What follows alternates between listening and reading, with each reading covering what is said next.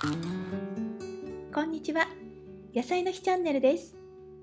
今日は二次発酵がなくとっても簡単に作れるフランスパン、オリーブオイルのリュスティックをご紹介します。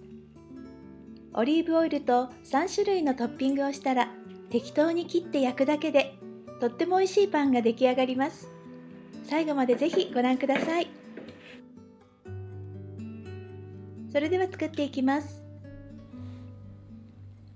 容器に強力粉、砂糖、塩、ドライイースト、ぬるま湯を加えます。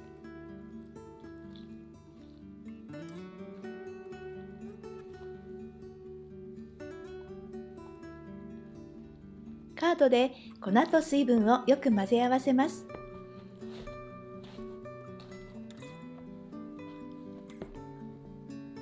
よく混ざったら容器全体に広げて蓋をして30分から60分休ませます。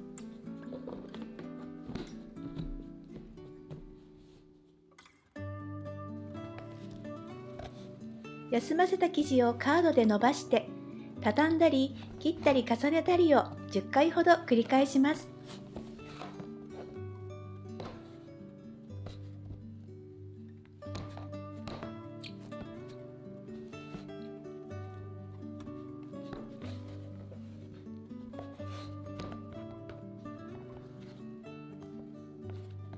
最後に生地を容器の中心に置いて蓋をして2倍になるまで発酵させます。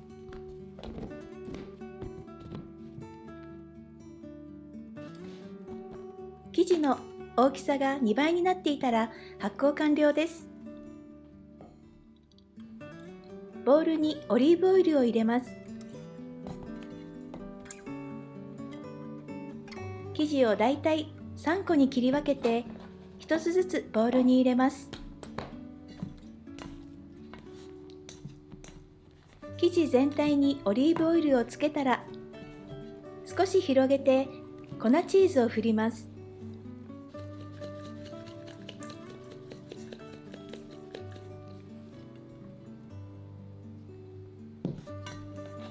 生地を半分に折りたたんで適当な大きさに切り分けて天板に並べます。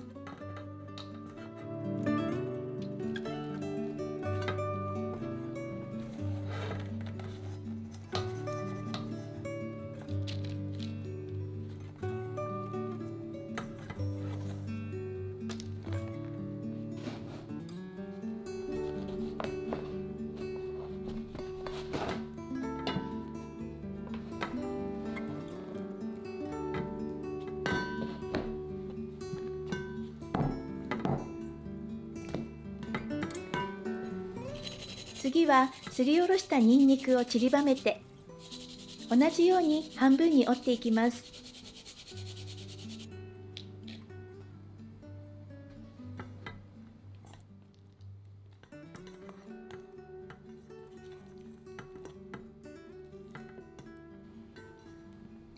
カードで切り分けて天板に並べます。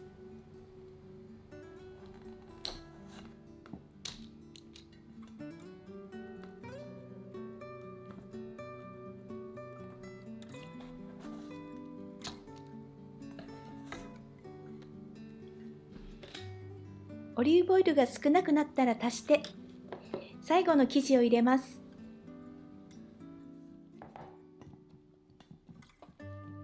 全体にオリーブオイルをつけてハーブを散らします。今日はドライディルにしてみました。トッピングは香りのあるものがおすすめです。好きなものをのせて楽しんでくださいね。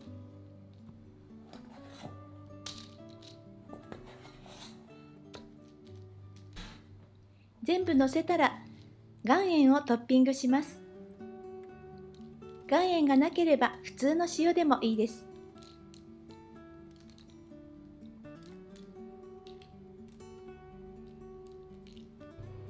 このまますぐに220度に予熱をしたオーブンで15分焼きます。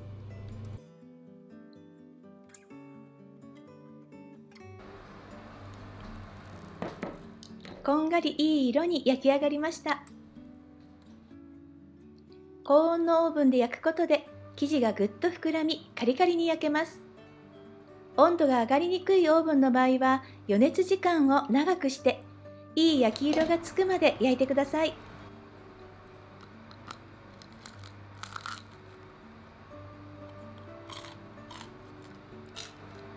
とても簡単に作れますが、カリッとした食感は本物です。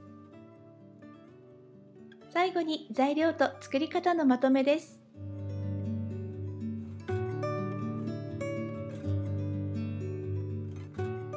材料をよく混ぜて30分から1時間置く。生地を伸ばして畳んで2倍になるまで置く。生地を3等分にしてオリーブオイルをつける。トッピングをして折りたたみ、適当に切って岩塩をのせる。220度のオーブンで15分焼いて完成です。不揃いな形が愛嬌があっていいですよね。お好みのトッピングで作ってみてください。最後までご視聴ありがとうございました。次回の動画は大きなパネトーネです。お楽しみに。